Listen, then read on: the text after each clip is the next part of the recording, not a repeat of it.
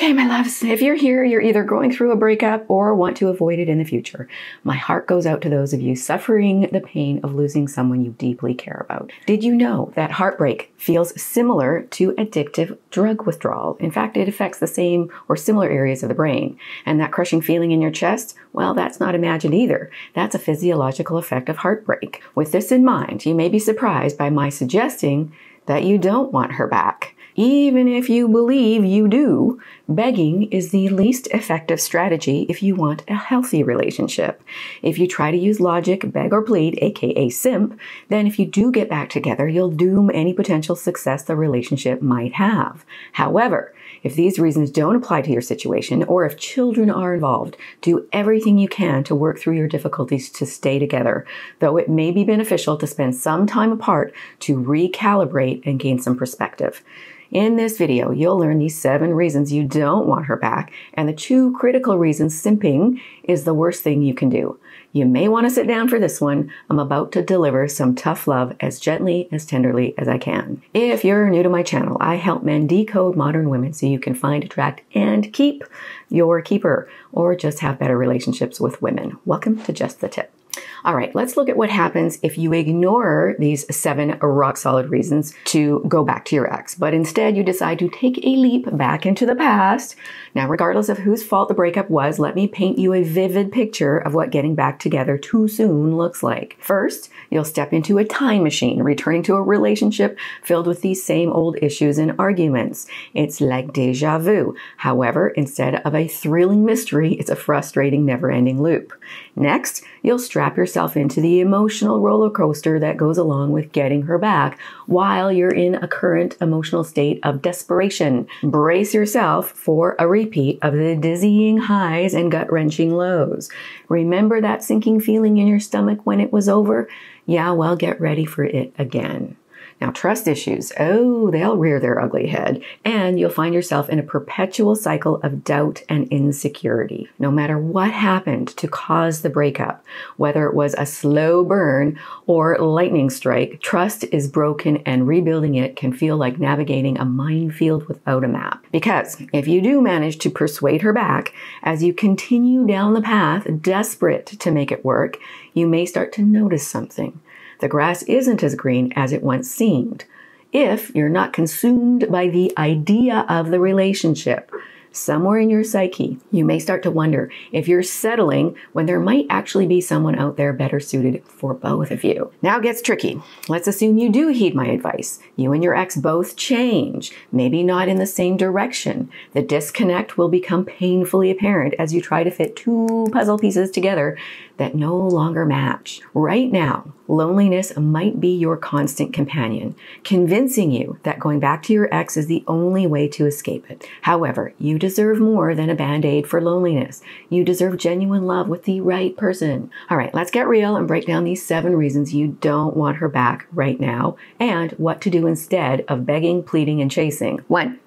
History repeats itself. You've heard the saying, fool me once, shame on you. Fool me twice, shame on me. Well, going back to an ex while you're in a state of fear, desperation, or loneliness often means reliving the same drama and issues that led to the breakup in the first place. Key point. Nothing changes if nothing has changed. If you haven't had time to fix what wasn't working on your end, she likely hasn't either, and the relationship will replay on the same old loop. 2. Emotional roller coaster. Woo! Breakups are emotionally taxing, and trying to reignite a past flame can be a wild ride. It's like getting on a roller coaster you already know makes you feel nauseous. Save your stomach and your heart the trouble and take a break until you don't feel gut and heart sick. Key point. What's truly meant for you cannot be given to someone else. Trust the divinity in that. 3. The grass isn't always greener with your ex.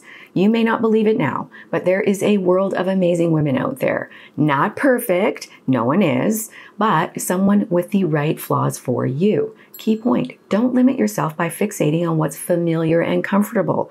Sometimes nostalgia clouds your judgment when in reality, there's someone more suited to a better version of you. 4. Growth and change. People change, and sometimes they change in opposite directions. You may have evolved while your ex stayed the same, or vice versa. It may be you were never meant to be together, or you're not as compatible as you thought you were. Key point. Jumping into a relationship based solely on attraction and chemistry often leads to a breakup if values, beliefs, and goals are not in alignment. Don't try to fit into a relationship that doesn't truly fit who you are or what you want in life. 5, trust issues. If the relationship ended due to trust issues, going back can feel like walking on eggshells.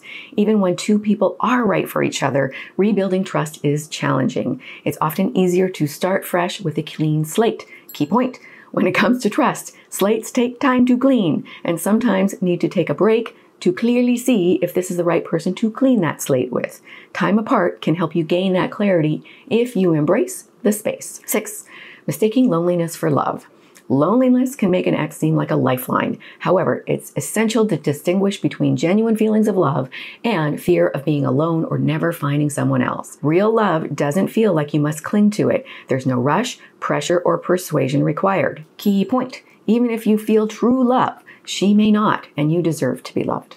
7, blocking new opportunities. Clinging to the past can prevent you from exploring new relationships and experiences. Key point, not only will you consciously or subconsciously prevent yourself from noticing other possibilities, even if you do, your underlying longing for your ex can squelch any genuine connection you might develop with the real right person for you. We tend to be attracted to what feels familiar from our childhood caregiver experiences, particularly the negative aspects. And when we're often attracted to mates with some of the bad feeling traits of the caregiver we felt we lacked love from, that's why romantic relationships can stir up so much conflict for our own unresolved emotional wounds, which often show up most acutely in romantic relationships. When two people love each other and are aware of their own unresolved emotional wounds, there's a chance they can help each other heal, but we must take responsibility for examining and healing ourselves. As I've said in other Get Your Ex Back videos, the best way to get your ex back is to stop trying to get your ex back. At least not while you're in a state of desperation. Instead, focus on what went wrong in the parts of the relationship you had control of. Maybe you were needy and clinging, or aloof and closed off. Perhaps you did something terrible you think she'll never forgive you for. It could be you took her for granted. Or maybe your mistake was believing your love could fix and heal her. Even if it was her that did all these things, you chose her. Whether you're truly right for each other or not, focus on getting your life back on track for you. Key point, you can't fix a problem from the same mindset of the problem. Take some time to heal and deal with the hard truth of what got you into a relationship headed for heartbreak. Key point, begging, pleading, and using desperate negotiation tactics, aka simping, tell her nothing has changed. Clinging to the past can be like an anchor, holding you back from the open sea of growth and new opportunities. You'll miss out on meeting other women who could bring the right kind of love and adventure into your life, even if that new relationship is with this old flame. Key point, if you continue on the path of going back to your ex when it's clear you shouldn't, at least not right now, you risk eroding your own self-esteem and self-worth. Every time you rekindle a relationship that's better left in the past, for now or forever, you're sending a message to yourself that you don't deserve better. Over time, this can take a toll on your confidence and make you question your value in the dating world. You might settle for far less than you truly deserve because you've convinced yourself this is all you can get. Remember this. You are worthy of a love that's vibrant, fulfilling, and enriching. A love that feels like a safe haven and a warm home.